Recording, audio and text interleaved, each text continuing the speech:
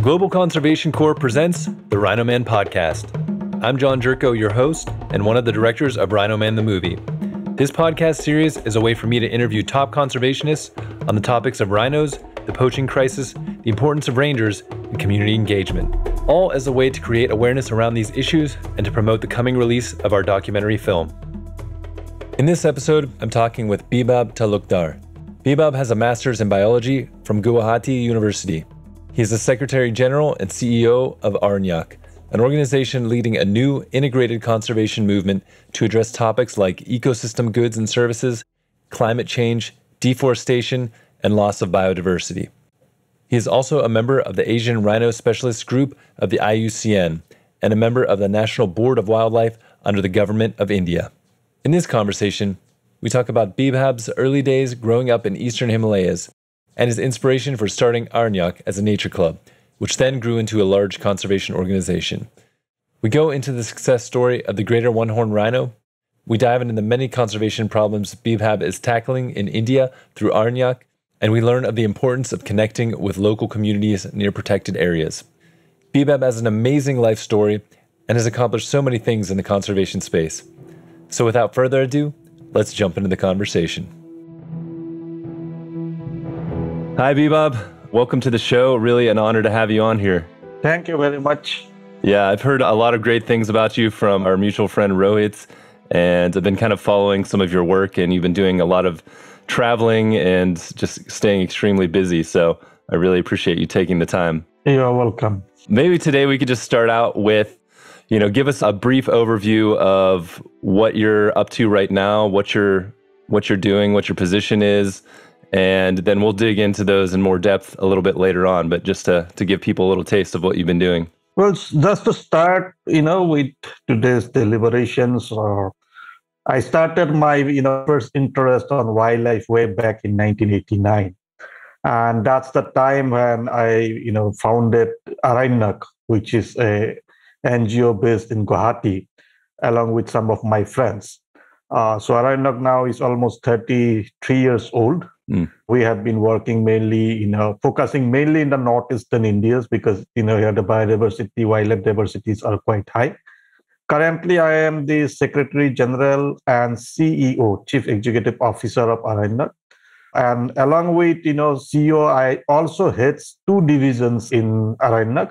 One division is the Rhino Research and Conservation Division. And the second one is the Legal and Advocacy Divisions. So these two divisions work very closely because, with regards to rhino, besides research, the conservations, the legal components, for enforcement are very much essential.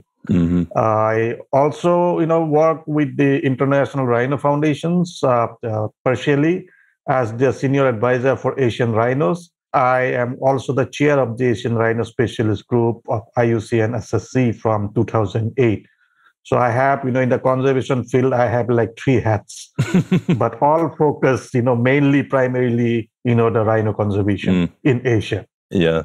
Yeah, that's really great because, as I was speaking before we started the podcast, our film is very focused on rhinos, but it's more the African rhinos. So it'll be great to kind of dig into the Asian rhinos, especially the one-horn, which I got to see back in 2019 in person, Which was a really amazing experience. But before we get there, let's kind of go back to the very beginnings. How did you get connected with conservation? Where were you growing up as a kid?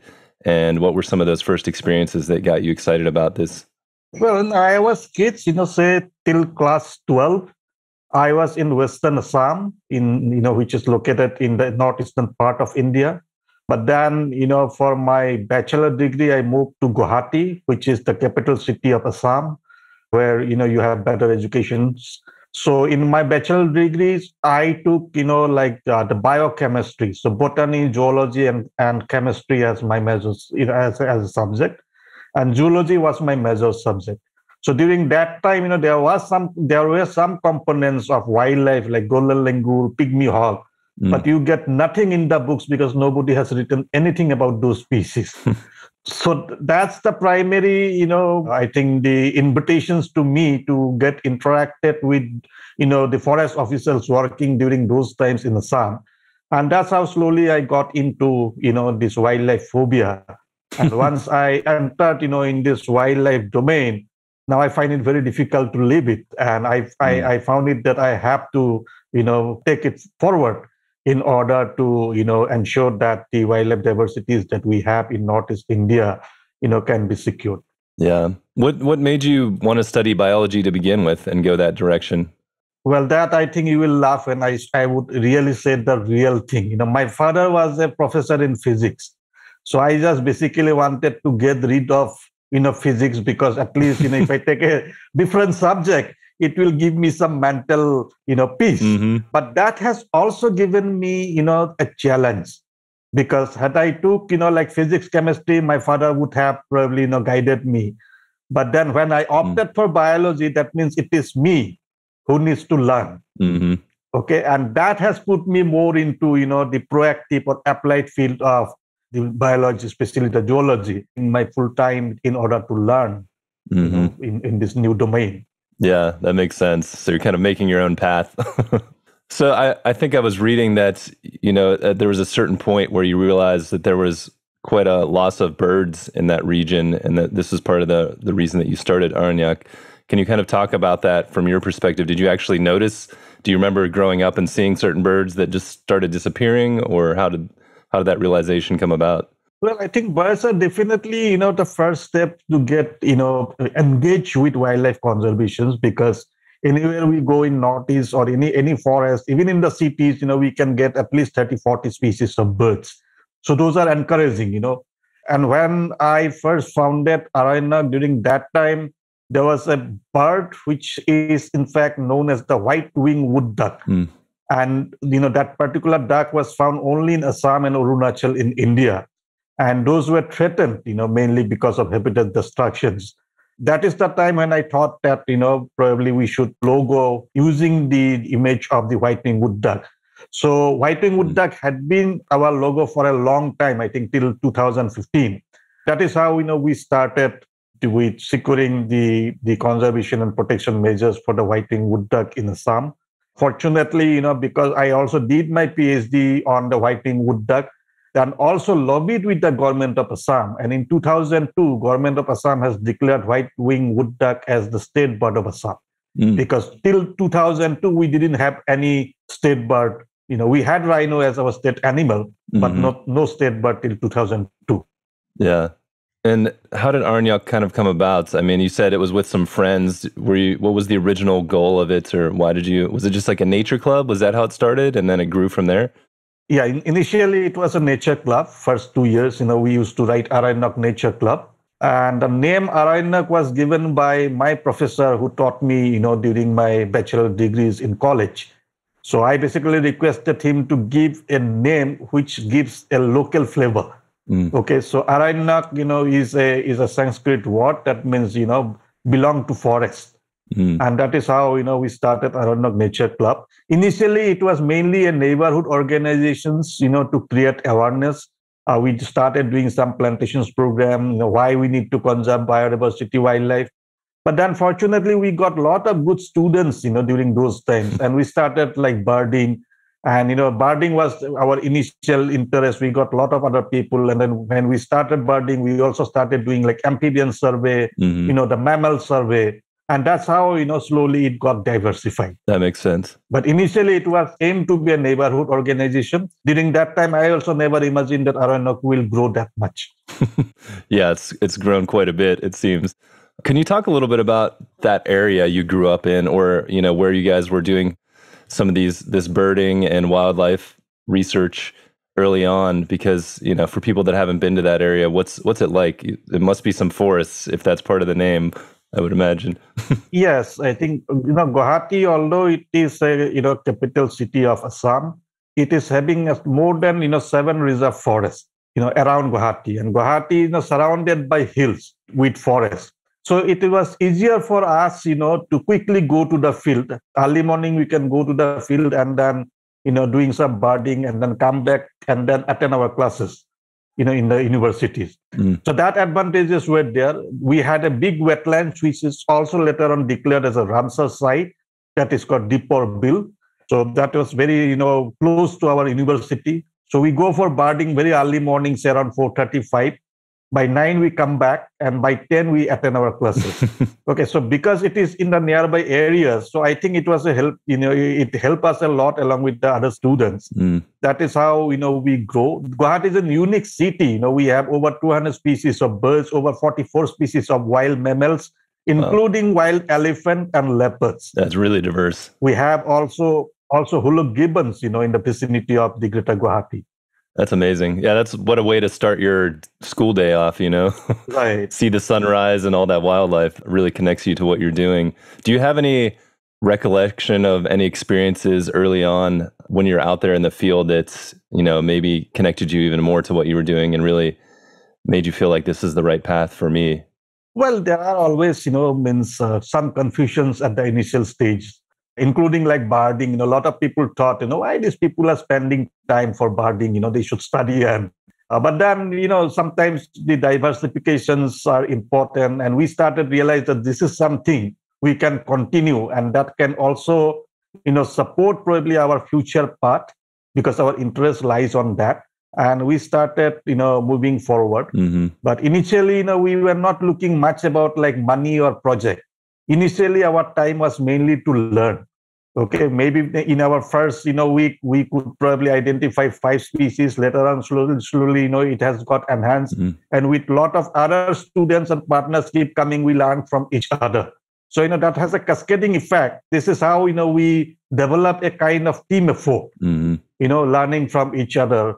During that time, we were students. We don't have that much money, so we buy different books, in consultation with ourselves, so that we can share, including binoculars or the cameras. So that's also brought people, like-minded people, to join hands for a common cause, and that has triggered some sort of enthusiasm and some sort of eagerness to continue further.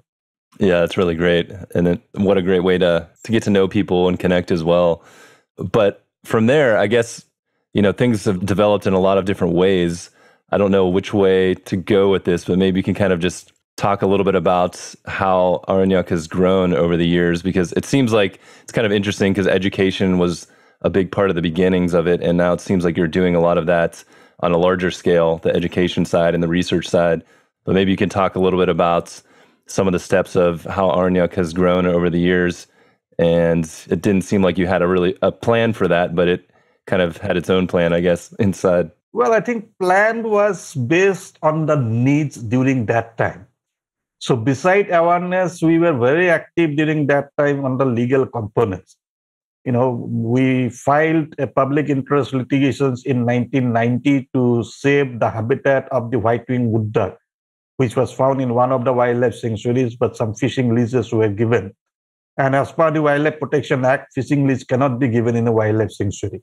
So we filed a PIL, and then we again filed subsequent PIL to, stop deforestations in the reserve forest. And then, once we got entangled with this legal framework, we realized that a lot of frontline, forest staffs are not fully aware of different provisions of Wildlife Protection Act.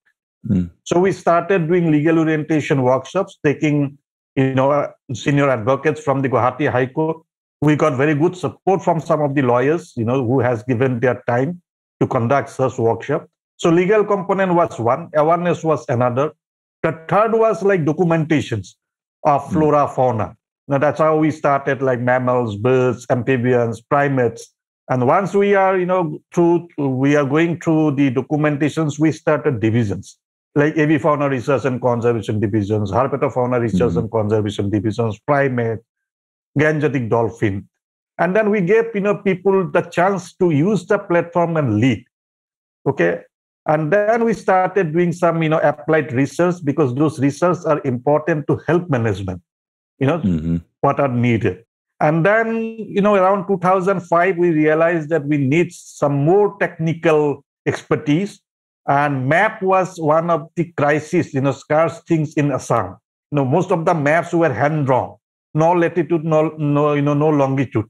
So we set up a GIS lab during that time. And the GIS lab has helped a lot, the government agencies, including the researchers, to prepare maps. And then, slowly in 2008, we established a wildlife genetics lab that basically, helping the DNA-based work for rhinos, tigers, elephants, and now also providing some support on forensic science. Mm-hmm. And those are mainly like research components, awareness. And then as we march forward, we realize that we also need to do something for the people living in the fringe areas of the national parks and wildlife sanctuaries. So we started with providing some training for livelihood. So we have divisions now called conservation and livelihood divisions that work very closely with the fringe villages, so that they don't enter the national park to collect the resources. Rather, we help them to provide alternative livelihood options, so that they can contribute towards conservation, and at the same time they can also get economic benefits. Mm-hmm. Yeah, I mean, it seems like from your humble beginnings, you've slowly grown to basically being active in every area of conservation you could think of in some ways. I mean, along that path, what were some of the biggest surprises for you as you guys were, maybe you were doing the research and you learned something, you were working with communities and you learned something. Is there anything, like what are a couple of the biggest surprises that you had personally as you were doing this work over the years? Well, I think every steps are learning experience, especially working with communities. It differs, because Assam or Northeast is culturally very diverse. Every 50 kilometers, there are different dialect, different culture. So, you cannot photocopy a concept that was implementable probably somewhere else. We cannot do it in toto in other areas. So that helped us to, remodify our program, especially working with communities.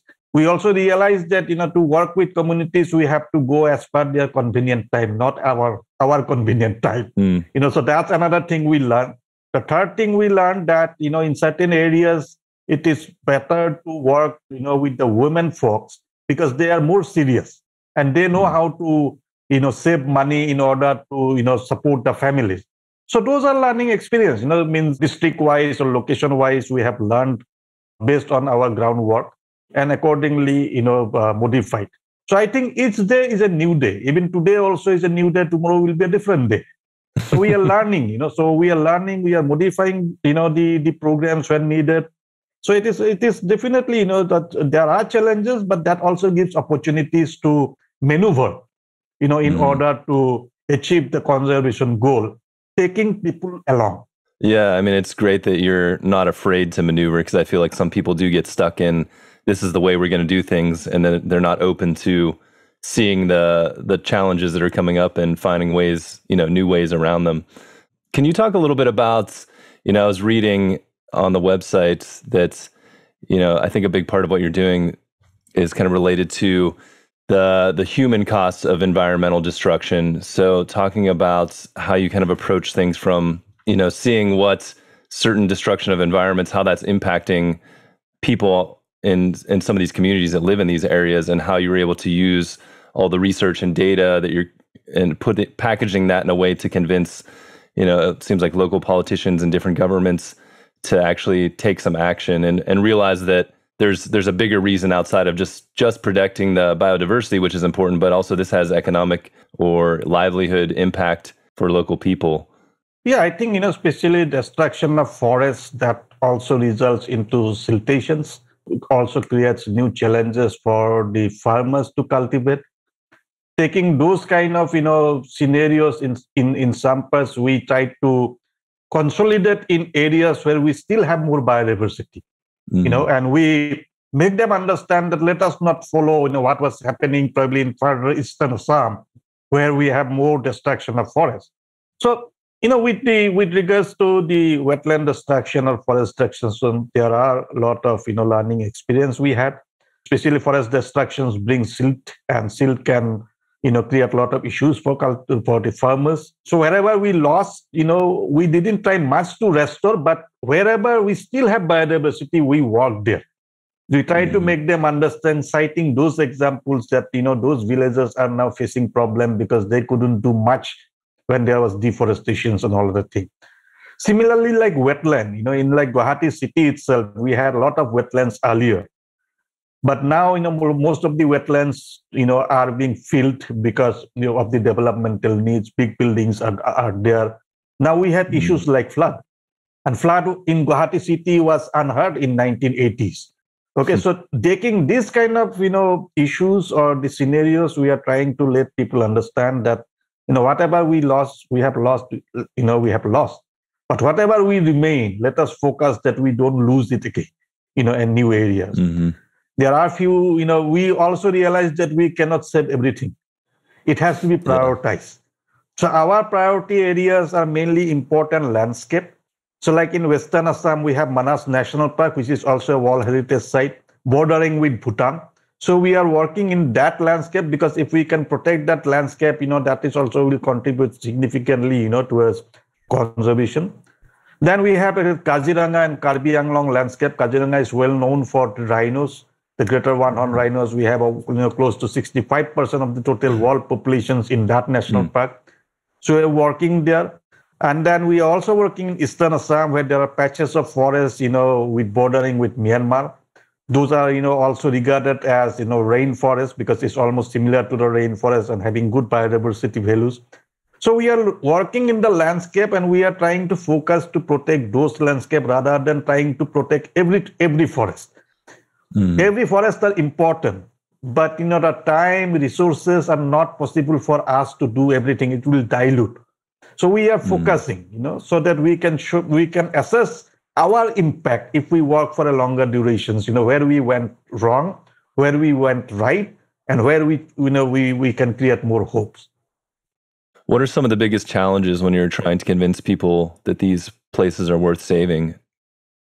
Well, I think people always, most of the people always looks for, speedy economic benefits. And sometimes they also feel that, NGOs are having big money. So, why only spend, lot of time? They sometimes may also ask, give the money to us and we'll do whatever we want. Mm-hmm. But then slowly we make them understand that we are not rural development agency. We are conservation organizations. We will help you, with your economic activities so that, your economic activities doesn't create any challenges towards conservations. And, we will provide trainings and other things. So we are not a rural development agency. We have a purpose to help you. And, the purpose is to secure the forests and conservations of wetlands or other, that kind of thing. So slowly, some people, initially, people takes time to accept. So it is how we act, behave, that also matters a lot. So that I think over the years, we have learned to mingle with the people, getting their faith. And then slowly, through interactions, we try to diversify, with the livelihood options, and then also link with some government, schemes so that they can get benefited. So it's not a very quick, success we can see, but it's a consistent effort that can give the way forward to achieve the success that we desire. Yeah, that's so great. I mean, the relationship building is so important, and that, like you said, takes time. And it also seems that all these different skill sets that you kind of build up through the organization over the years really come in handy. Because I imagine, being able to take all this research and then package it in a way that people can understand and make sense of. Because, if you just look at a bunch of data and you don't know what you're looking at, it's hard to use that to make a decision. So it sounds like you guys do a lot of, putting that into an understandable form and communicating that. One thing I want to add here is people by large in Assam are conservation oriented. There may be always few, bad elements. They may try to kill birds, but as a whole, people are having a conservation, mindset. Culturally also, a lot of cultural or spiritual things supports conservations. And that is why, we still have a larger amount of biodiversity still intact. But as human populations are increasing, there is always conflict, for the space. The same space which animals are using and same space that we now want to use it for our own developmental purpose.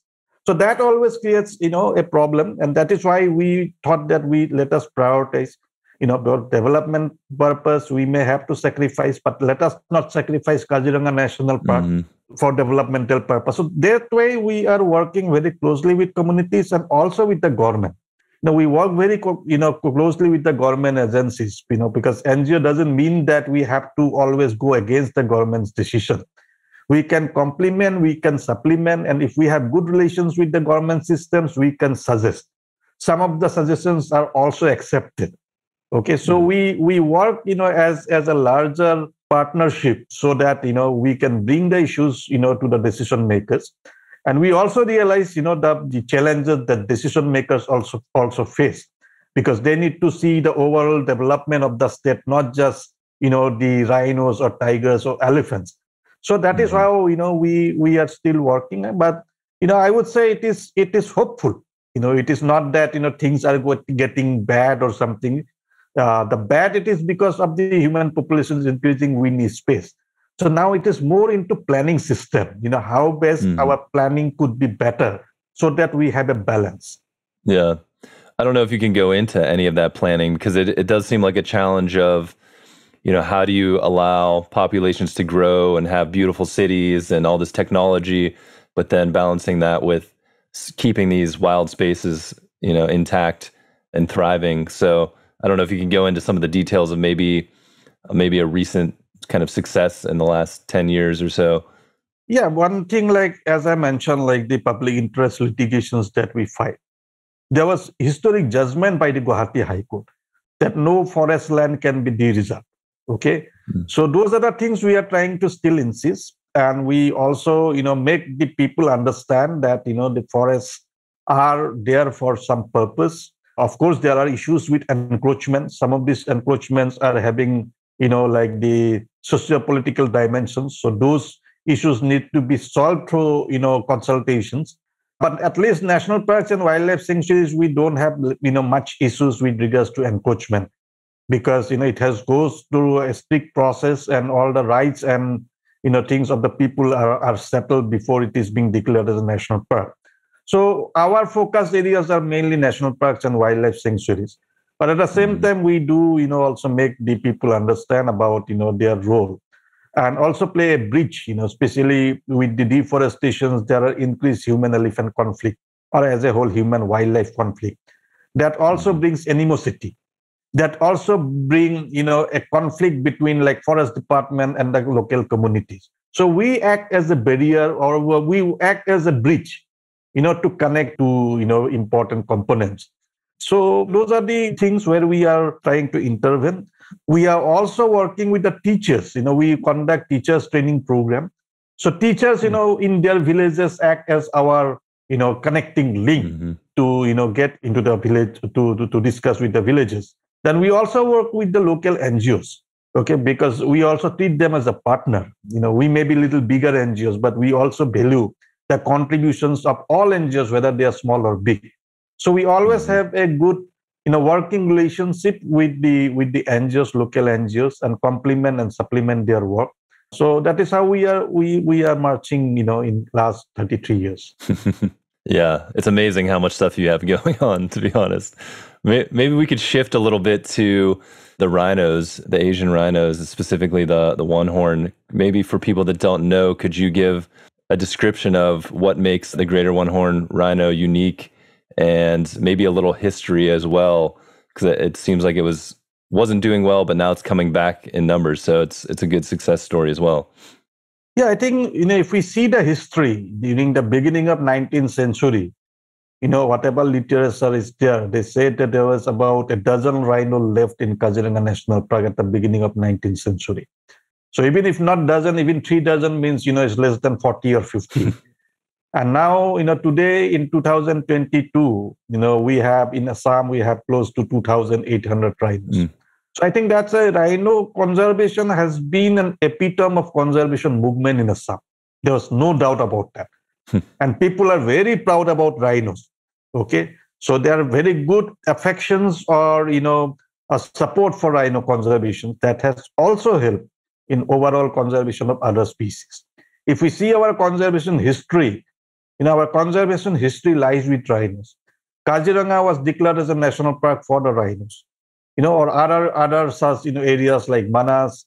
Now, Manas, of course, one of the oldest tiger reserves in Assam. But like Orang National Park, which is, we are having 125 rhinos in 2022.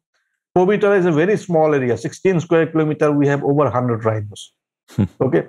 So that rhino conservation has not only ensured the conservation movement, but it has conserved the important grassland areas. Because grasslands otherwise would have been treated as wasteland. Okay, thanks to rhino that we have been able to conserve grassland, and those grasslands are giving shelters to many species of flora fauna. That is how I feel that the thanks to rhinos that our conservation measures, protection measures are enhanced. And I think for Kaziranga and rhino bearing areas, I think the conservation measures in place by the government is one of the best in Asia. Yeah, I think that's always something that's interesting. You hear of these things like rhinos or lions or tigers, and protecting that one species usually has the consequence of protecting a larger habitat, which saves a lot of other species that maybe would have been harder to convince people to save to begin with. So yeah, it's pretty interesting. So our one-horned rhinos, are they grazers? What's kind of their habitat? I don't know if you could talk a little bit about, maybe what they look like, if you can kind of paint a word picture a little bit for people that, they can Google them, but, what they look like and what some of their habitats like as well. Well, the Greater One-Horned Rhino, the one horn itself, reflects that it is having one horn. It has a very thick skin, like armor. The Greater One-Horned Rhino and Javan Rhino almost look similar, but Javan Rhino is smaller. I would say about 20-25% smaller than the Greater One-Horned Rhino. The Greater One-Horned Rhinos are primarily grazers, whereas the other two species found in Asia, Sumatran and Javan rhinos, are browser. Okay, so that's why our species prefers grassland areas, and we are managing grassland. Greater One-Horn is probably one of the few species in recent times whose IUCN red list, the category could be downlisted from endangered to vulnerable. Till 2008, the Greater One-Horned Rhino was enlisted as endangered. But then in 2008, when the IUCN Red List authorities, the Asian Rhino Specialist Group, we started evaluating, we realized that the populations and overall conservations are enhancing, and it is no longer an endangered species. It has been downlisted to the vulnerable. Now, this word downlisted are often misunderstood. People think downlisted means probably the rhino's future has gone. No. I think the conservation success lies on how many critically endangered species we can bring down to endangered or vulnerable or near threatened. And I think for the Greater One-Horned Rhino, thanks to the Indian and Nepal government, who are taking proactive steps to secure, the population and the habitat, the conservation's, overall aim is going in a positive direction. I think our next target should be to bring down, it from vulnerable to near threatened. And that is how I think we need to look at. But one thing with my, active involvement with the rhino conservations, I found, the rhino conservations, especially in Asian context, because most of our Asian, protected areas are owned by the government. So government needs to lead. And I think for the Greater One-Horned Rhino, both the Indian and Nepal government really took the leadership, by putting the resources, giving priorities, bringing the legal changes, and poaching has been reduced in past few years. If you can see, Nepal has been maintaining almost zero poaching, except 1 year probably in between 2020, I think they lost. Assam, we lost about, close to 40 rhinos in 2013. Last year, it was only one. So significant effort from the government has been put. The frontline staff strength has been almost doubled in place like Kaziranga National Park. And wildlife crime has now become a forefront of discussions, not only for the forest department, but for the other enforcement agencies too. So this is a very good thing, both in India and Nepal.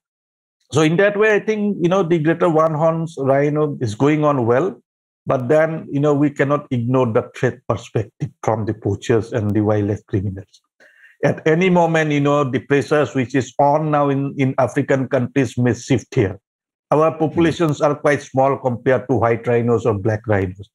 So we anticipate that kind of, international pressures may come. And that is why I think our governments are also thinking, how best, to enhance the information gathering system. So again, those are the challenges. For that, we need to be ever prepared. Yeah, it's interesting when you kind of look at the history of rhino poaching, how it does seem like it has shifted from different region to different region, depending on probably which has the most rhinos, or what's the easiest area to, have poach or make crime without as many repercussions. But maybe you could give a little bit more history to that side of things for the one-horned rhino. I don't know much about it, but when did things get bad? Was it mostly because of poaching or more habitat loss? And what year were some of these reserves being put in place and conservation efforts starting to really take hold and help bring rhino populations back? Yeah, I think poaching has been an issue for a long time, for last 3-4 decades. There were incidences earlier also when, probably 3 decades ago, when rhino poaching was more than 30-40 even in Assam. But then, slowly I have seen, the people are getting aware. The politicians who takes decisions are getting aware because people are getting aware. It puts pressure on the whole, the government system. And effort has been put on. The poaching has been declined in Assam till 2004-5. It has come down to single digit. But as I mentioned, 2013, it suddenly, increased to close to 40. That may be also a reason because that is a time when Nepal was also successful in checking their rhino poaching incidents. So probably, the poachers group were targeting more in Assam. Mm-hmm. But now we have seen both Nepal and the Assam or the Indian governments are taking proactive steps. Last year, if we see, both India and Nepal, we lost only 1 rhinos to poaching. So I think the effort has to be there. We cannot be complacent. Now, since poaching has been reduced, our another long-term threat is how best we can manage the habitat, because there are issues with invasions of alien plant species in grassland habitat. That has been an issue in Chitwan National Park of Nepal, where we have close to 700 rhinos, and it has been also an issue in other areas in India. So now the governments are also taking priority steps to deal with the invasive alien plant species, so that we can maintain our grassland habitat up to optimum as our populations are increasing. The size of the national parks has also been enhanced, especially in Assam. Kaziranga original was about close to 430. Now with addition areas, it is coming almost close to 1,000 square kilometer. Orang National Park was having 78 square kilometer. Now government has proposed to add 200 square kilometer of riverine areas. So those extra space will give some, more future for the Greater One-Horned Rhino. Nepal has started translocating rhinos, from Chitwan National Park to other areas. In Assam also, under Indian Rhino Vision 2020, we have started, capturing rhinos from Pobitora and Kaziranga and putting it back to Manas National Park. So rhino ranch expansions has been a priority now, to secure the future. Mm-hmm. Can you talk a little bit about the involvement of rangers? Because for our film, that's such a big part of our story. And I imagine with a lot of these anti-poaching efforts, rangers have to be a big part of that story as well. Okay. Now, let me first clarify that concept of rangers here. It is quite different from rangers in other countries. Mm-hmm. Generally, the frontline staff in other countries are regarded as ranger. Whereas in Indian situations, the ranger is almost like a sub-park director. Okay, maybe a park is divided into 4, subdivisions. And the ranger, there is one ranger who is in charge of those subdivisions. But within that, ranger, there may be 400 frontline staff, depending on where he or, she is based. So the concept of ranger here is a little bit different. The ranger here is almost like sub-park director. Okay, so if I treat this with the other countries, the ranger is just the frontline staff. And as I mentioned, the Kaziranga National Park is having close to, 1,000 to 1,200, frontline staff. Those are, probably in other parts, it is called the ranger. Yeah. So staff strength, the frontline staff strength, fortunately in Assam or India is much better. Like in Pobitora, as I said, it's almost like 16 square kilometer. Now it has more area has been added. It is coming to 38 square kilometer, where we have around 160 staff. Okay, so 160 staff means if we just, consider on the 16 square kilometer, there are at least like 5 to 10, staff per square kilometer areas. Yeah, it's pretty good. So I think that the investment that the Indian government has put, because all those salaries are being given by the government. Okay, so that is a huge investment, the governments are making, and that I think make a success. Okay, because that is how, the whole governance systems are running. So I think the rangers here, as I said, the frontline staff are having challenges because they work in a very challenging conditions. They don't get leaves as probably the other peoples may get. So we also need to probably look into their welfare things. And of late, the government has are taking steps to provide them some extra benefits to the frontline staff who are working in wildlife areas, especially in rhino bearing areas in Assam. Mm-hmm.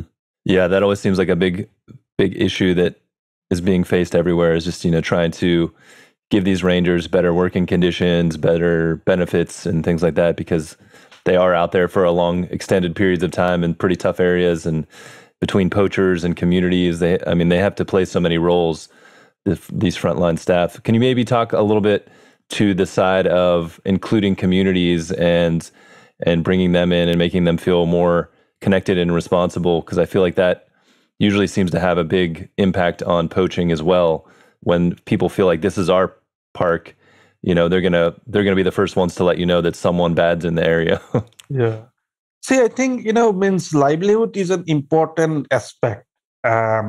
Sometimes it may be because of livelihood that they are damaging, but sometimes it is because of the criminal mindset that they are damaging.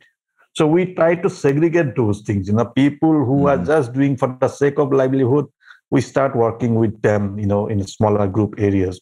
Let me give you an example of Manas National Park, because we had a very bad phase there because of socio-political unrest during late 90s to early 2000. And during that time, the normal patrolling were also hampered.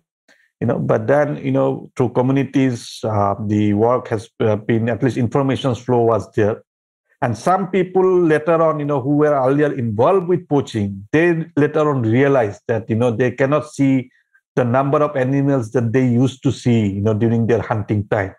So they came forward, they surrendered, their arms and ammunitions, and they have started, working as volunteers. So taking, their, presence in a positive note, both NGOs and governments work together to revive Manas. We lost all the rhinos from Manas during those periods. We had about 70 rhinos, during that time. And 2000, there is a political settlement. The whole, things has improved. And that is the time when Assam government, thought that we should put rhinos back. And 2008 onwards, the rhinos were captured and released in Manas National Park. Now we have almost over 40 rhinos in Manas National Park. And thanks to those communities, they were eager to again accept rhinos and take responsibilities. Okay, and because of that, although initially there were some poaching incidences, but in the last 4 or 5 years in Manas also there is no poaching incidences reported. So communities are very important, component. And working with them are although challenging. We had a programs there where we put camera traps mainly for tiger monitoring, but then we also monitored who are the people who often enters into national park from the villages. Then our education team work with those people, why you enter, and then started providing them first, the motivations not to go. Second, some livelihood training so that they can earn. Okay, so there's a composite kind of things that we have done there with this, grant that we received from IUCN, and it is really helping.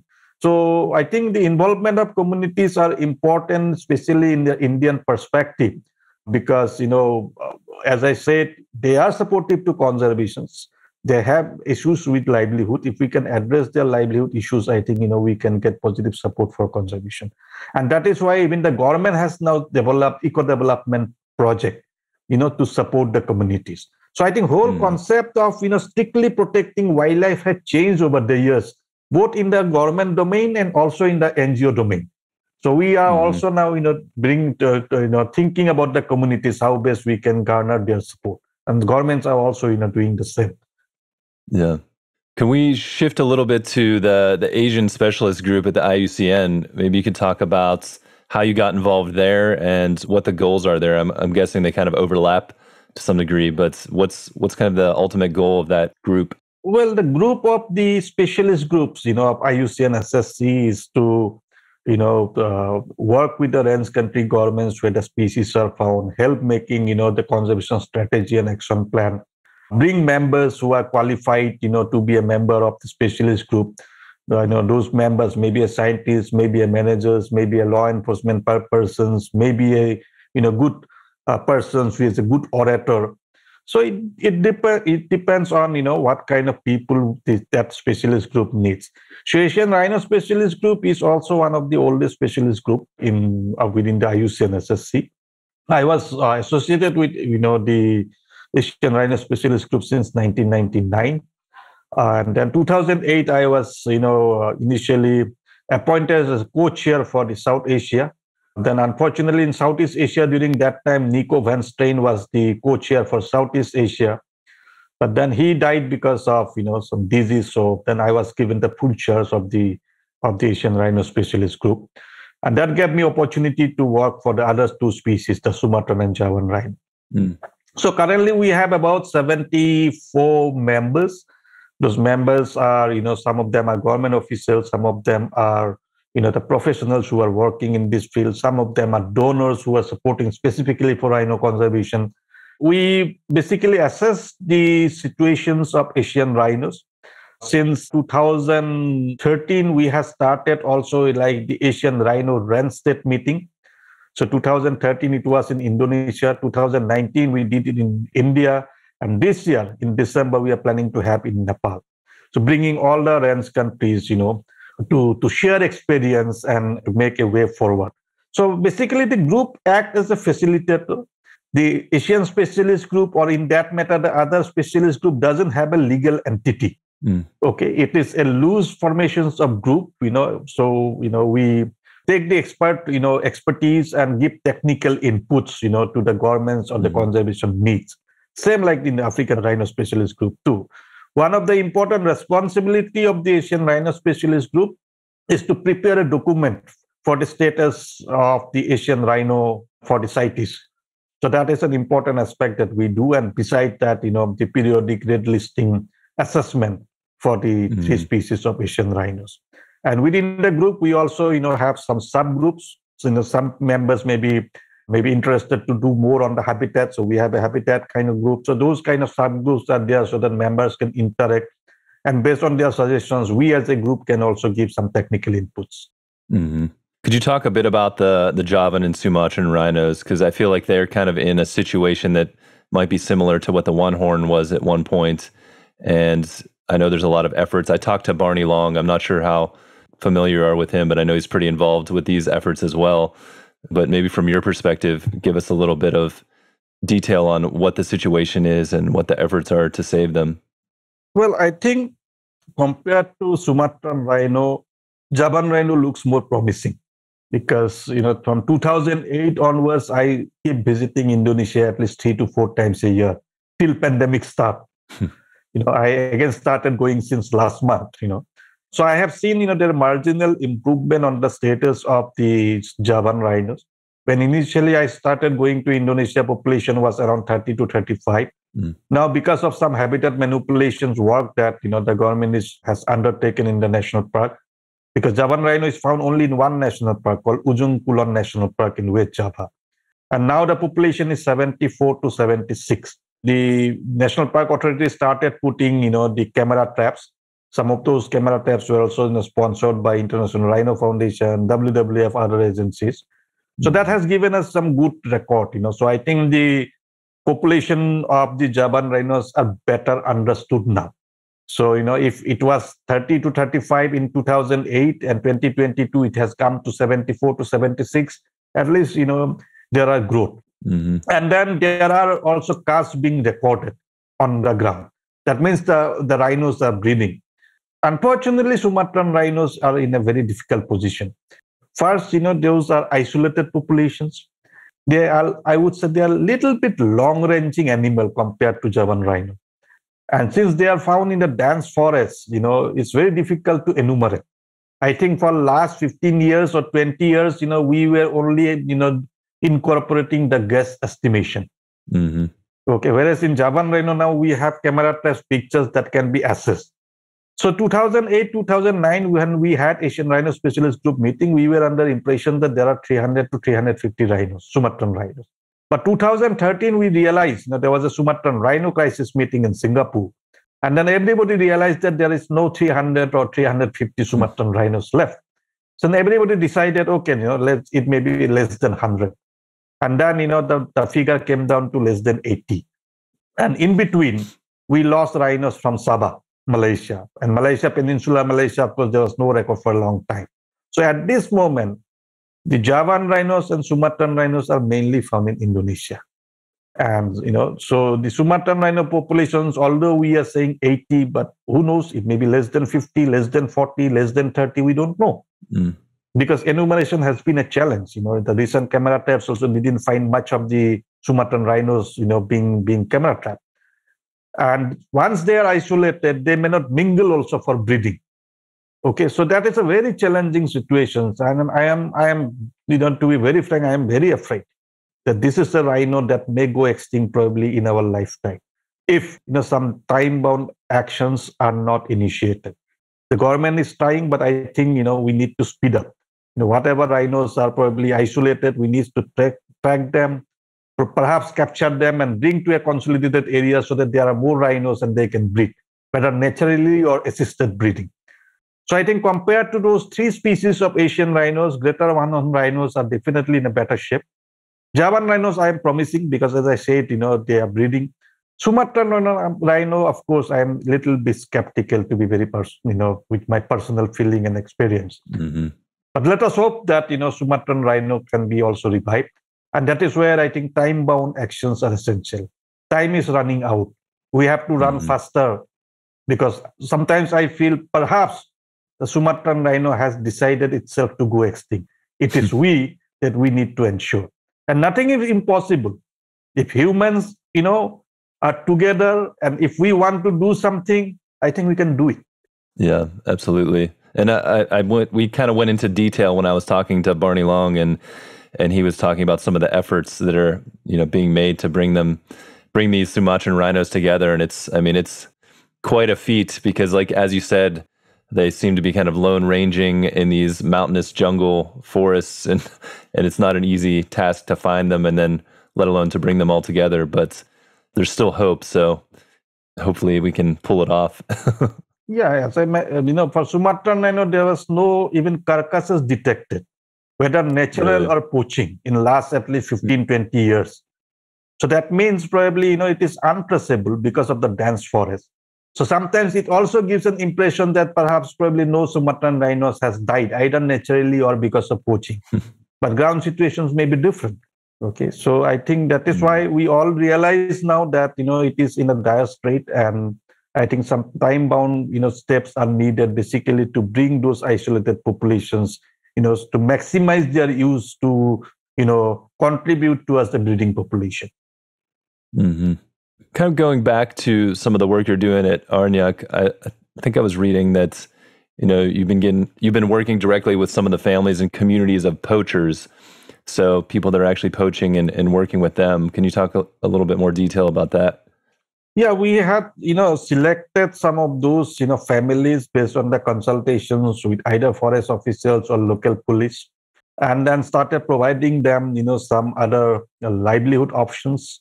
It may be, some one-time contributions so that they can do some cultivations. It may be fisheries. It may be poultry. It may be, animal husbandry.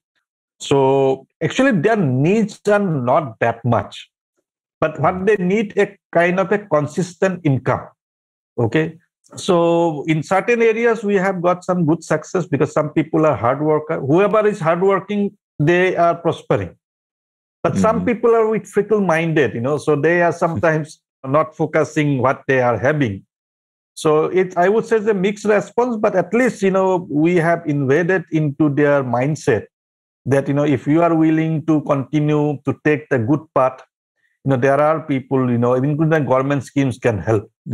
Especially in Manas area, as I said, a lot of people surrendered and they vote to be a good people. So with them, not only the NGOs like us, there are other NGOs or even the government are now supporting them. Some of them has been also recruited as, temporary forest guard. to help them protect, because they have the expertise, they have the know-how about those terrain. Mm-hmm. So I think it is going on, with some initial interventions. But then, there are some poachers who may have surrendered but still have criminal mindset. Now, there are incidences also, and few of them also, went back to poaching. Then I think that, needs to be dealt, from legal perspective. Mm-hmm. But the people who, as I mentioned earlier, if they are just doing for the sake of, few dollars or few, for immediate money, I think with them it is easier to work. But then again, we have some limitations, like for NGOs, we have limited fund. Our project is funded for 1 year or 2 years. Nobody gives us funding for 10 years for a rehabilitation program. But that is when we try to connect with the government. That's why we work, very closely with the government system so that we can complement each other. What are your kind of future outlook, your long-term goals from here? I mean, you've got so many different things going on in connection to conservation, from, anti-poaching to communities to working with the governments and planning and research. But looks like sitting here looking 20, 30 years in the future, what do you hope you guys are doing and accomplishing? Well, I think I would focus on human resource development. We need another set of people like us who can run this for another 30 years or 35 years. Okay, so that is where we are giving, emphasis of late, building the capacity of young people. And we are getting some good young people now, because they need to continue it. At every domain, not only in the NGOs, even for frontline staff also, we need to have a proper training facilities. So, shaping human resources to the need of, conservation and protection of wildlife are very crucial. Along with human resources, of course, financial resources are important. But sometimes when we found that, sometimes we have finance, but we don't have good people to work with. Okay, so that is where we are putting more emphasis, and especially in Northeast India, where we have a lot of biodiversity, a lot of threatened species which are tradable illegally. We need to make a good human resources where we are, putting emphasis. We are also putting emphasis on the increased rate of conviction, we related to wildlife crime. So we have started working with the judiciary officials along with enforcement officials, basically bringing, this kind of illegal crime into their forefront. There are positive results in past few years. The government and the judiciary system has declared almost 16, court as the fast track courts in Assam to deal with those things. So I think this is an, process that would continue, but I would probably focus more on building the next generation conservationists, whether they work for government or the non-government agencies, because that is where I feel, the future lies to secure the future of the threatened species, flora, fauna, biodiversity as a whole. Yeah, absolutely. When someone comes up to you and asks, why is it important to save these wild spaces, these species? And, maybe they say, there's so many species that have gone extinct in the past in the world. Why do these matter? What's kind of your response? What's your, what do you feel is the purpose of saving these spaces? Well, first is the tradition. Okay, I think in India, despite having almost 1 billion people, that means every sixth person in the world is an Indian, if we see the population-wise. But despite that, we have still, a good amount of wildlife still exists. And it is because of cultural and traditional practice and the feelings. So to, maintain our culture and traditions, we have to go along with wildlife, with forests. Okay, there are a lot of, spiritual and cultural activities, those are related to the nature and environment. So that is first. Second is, in last 100 years, if we could protect, our threatened species, if not 100%, at least probably 60, 70%, we were successful. Why cannot we continue? Third is the ecological balance. Especially in Northeast is a very sensitive areas, ecologically fragile, areas. So here we need to, conserve our forests, our wetlands for our own survival. And people have started learning that. People here are not poor. Why they are not poor? Because forest or biodiversity is very close by. They can still collect something and eat. Okay, so for larger people who are, poorer people, The existence of biodiversity is also related to existence of those communities. Okay, so those are the things we are working with, and as I mentioned earlier, the government is also equally responsive towards securing the forest or wildlife areas. Those are declared as protected. Of course, there are sometimes challenges, but I think the efforts are on. So I think means India especially should carry the legacy. Despite having the so much populations, we had earlier been able to conserve our forest and wildlife, and we should continue to go ahead with that concept. We may lose, as I said, as populations are increasing, we may need more space. But at least the representing, habitat, the animals, the landscape, those needs to be conserved, and that is how the protected area network of Government of India are playing an important role. There are like tiger reserves, there are national parks, wildlife sanctuaries. Those are specifically marked, keeping in view that those areas will at least be conserved. Some of the reserve forests may be sacrificed probably for the developmental purposes, but at least the pristine areas, I think that is we need to conserve. So definitely that is a kind of give and take policy. Means as a conservationist, I wish to conserve everything. But as a sensible person, I also realize it is not possible. So, priority has to be a problem. There has to be an issue to deal with the balance. And with the temperature increasing, people have now realized how important is to conserve forests and wetlands. With the water is getting scarce, people has realized what would happen if they need to buy 1 liter of water at a cost of $1 or $2. So those realizations will ultimately ensure, conservation of some of our pristine habitats for future. Yeah. Have you noticed a difference when, maybe some of these local communities, people that haven't been able to see some of these reserves, when they actually get to go there and experience wildlife for the first time? Have you had that experience? I don't know if that's part of some of your efforts. Yes, absolutely. I think that's the right questions you asked, and I forgot earlier to mention that. We have, some school activities, special targeting with students. Like in rhino bearing areas, around rhino bearing areas, we have a program called Rhino Goes to School. So it's not the rhino goes to school, it's the concept, the people, dress with the rhinos and then, interact with the students. And then, under that program, we also, organize a nature orientation initiative, and we bring some of those students for a 3-day camp that we organize, in collaboration with Kaziranga National Park or other rhino-bearing areas. And during that time, they get the opportunity to see rhinos from a close distance. I know the real fact is that, over 90% of the villagers living close to rhino-bearing areas have probably never entered the national park. So we are facilitating that with the national park authorities, including the Jeep Safari associations, and everybody contributes. So that's something we have started for the last 10 or 12 years.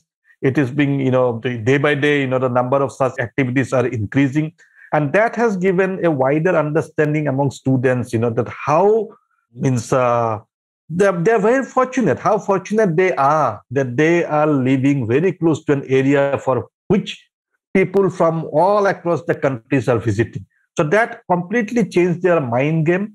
And they now becomes volunteers during the flood time, to restrict the speed of the vehicles. They come voluntarily to help the national park authorities. So these kind of things are being incorporated. I think those will play an important role in days to come. Yeah, it's very interesting. It's a very similar situation in South Africa, where a lot of these young kids have never seen the wildlife that they live so close to. But when you see their eyes light up seeing wildlife for the first time, and that connection that it makes, it's a huge impact. And especially if you're trying to increase capacity in the future and bring more people in, I think it's a great way to connect to people at a young age. What's a question that you wish people would ask you that, maybe I feel like you get a lot of questions like I've asked over the years, but is there something that you're like, I wish people would ask me about this because, there's a certain perspective I have or something that comes to mind? Well, one of the questions is like, the numbers. For example, now we have probably 1960s, we have 300 rhinos. Now we have 2,800 in Assam. So how much we envisage? That is the question. That is when I basically tell that we have to manage the population. Increasing numbers always may not be good, in consonance with whatever, space we have. So then we need to, manage the populations. That management includes probably, capture and translocating excess, population to some other places. So that is, I think, proactive managements are very essential, for the wildlife conservation and also keeping in harmony. And that also matters to, probably our own population control. And that is a voluntary effort that, no law can actually stop. But I think realization has started, especially in urban areas. We have seen, people don't want big families nowadays. So I think that human population pressures will also slowly, in years to come, may go down, especially in urban areas. Maybe in rural areas, it's a different issues. Okay. Then shifting of people from rural areas to urban areas. That may also create some space for wildlife to explore in future. Okay, so I can see a different kind of dynamics, but within those dynamics, despite challenges, I can see hope. But one thing is sure, as I always mention, that we may not be able to save everything. But even if we can reduce, the destruction level or, the things to a great extent, I think then we are actually acting as a human. What advice would you give someone that is considering a career in conservation and kind of entering in this? You've been in it for quite a while and you're trying to inspire the next generation. What would you tell them? Well, I always tell, the students and the researchers, especially in Northeast India, that, there are unlimited opportunities to develop a career in this field in Northeast because it's a biodiversity hotspot. If a researcher is working, in this field cannot develop a career in this biodiversity hotspot, he or she will develop nowhere else. Okay, so this is unlimited. But then the compromise is unlimited opportunities with regards to, the developing careers in the field of wildlife. But then initially they may not get that much money. So they have to compromise that, whether they need more money initially and less opportunities, or more opportunities with less money. So choices are for them to decide. And people who are working with us, or in that matter for other NGOs in Northeast, I think they have set their mind. And that's why they are working with us. Some of the people are working with us for almost 25, 30 years. Okay, so I think there are a lot of opportunities to contribute. Besides money, it is something that consoles us, that this is something I could do. I tried my best to deliver. Because environment, wildlife is important for all of us. Okay, and so this is why, I feel there are a lot of opportunities in this field. And if we see the sustainable developmental goals, for which even, the distributions of funding or money within the government systems are there, at least 10 to 12 sustainable developmental goals are directly related to conservation and preservation of ecosystems and the forest, wildlife, or wetlands. So there are a lot of opportunities. So I would encourage, the students and the researchers need not be from biological science alone. From any field can explore. There are unlimited opportunities. It is up to them how best they can explore it. Yeah, absolutely. I mean, I'm doing it from the filmmaking and podcasting side, so it's any skill could be applied, really. And how can people follow along with what you're doing, with what Aaranyak's doing? What are the best ways to kind of get in touch with you and see what's happening? Well, I think nowadays social medias are playing an important role. With one click, we can get to know using the Facebook or Twitter handle or the website. And after that, in every website, we have the email IDs. So second step to go more or engage, themselves, they can contact, using the email IDs of the organizations. So I think the information technology has brought the whole world, into a very closer groups. And I think we can use this information technology, first to disseminate information, second to create partnership, third to, ensure that, using those kind of platform or the technologies, we can probably further enhance, the conservation measures. And especially during pandemic, it is the IT technology that keeps going, the Zoom meeting, Google Meet meeting, everything. But things are progressing. Yeah, and I'll make sure to put all the links to your website and social media on the podcast website as well. And I know you keep up to date on Twitter here and there on your adventures and things that you're working on. And yeah, I just really appreciate you coming on here. I don't know if there's any final words you want to leave us with. Well, I would suggest, especially in terms of conservations, I think the Africa and Asia has a larger, varieties of wildlife species. At the same time, the Asia and Africa is also growing, from developmental point of view. I think we need to create good leaders, who can take a good balance. And to make good leaders, we need good informations. Okay, and those informations needs to percolate in every stream, not only in the biological domain, so that the people can realize taking decisions based on informed knowledge and whatever informations are available. I think most of the time bad decisions are taken because of lack of information or knowledge. So I think knowledge is the key, and that is how we need to create in order to decide. But I'm sure, as I mentioned, if both Africa and Asia can, save the species, they can still save. There are failures in some countries, there are successes in some countries. I think it is a learning experience for both the countries to learn from each other. Even failure is something to be learned. Why somebody failed? It is not that somebody only needs to learn successes. Even failure needs to be deeply analyzed. Then only we can see, the path of success. Yeah. Well, thank you so much, Bibhab. Thank you. This has been really great conversation, and appreciate all the work that you've been doing over the years and these efforts that you've been putting your life into. So really appreciate it. Thank you very much. All right. Thank you for listening to the Rhino Man podcast. If you enjoyed this episode and you're excited to see the film succeed, please subscribe and review our podcast on Spotify and iTunes. Then follow us on Instagram and Facebook at Rhino Man the Movie. More details about Rhino Man, the social impact campaign, and future screenings are at rhinomanthemovie.org. To learn more about the Global Conservation Corps and their work, visit globalconservationcorps.org. Sign up for the newsletter and follow GCC on all of the social platforms.